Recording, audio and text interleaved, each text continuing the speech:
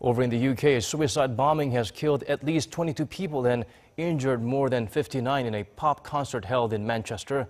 ISIS said it was behind the attack, and police have arrested a 23-year-old man in connection with the attack. Cho Sung-min has the latest.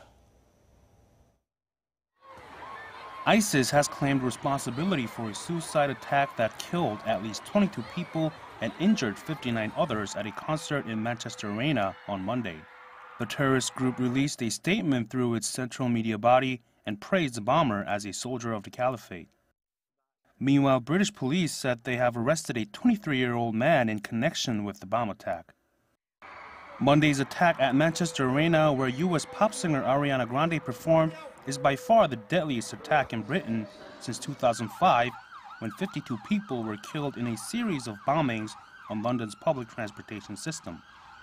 Many public figures, including world leaders, have expressed condolences towards the victims and their families.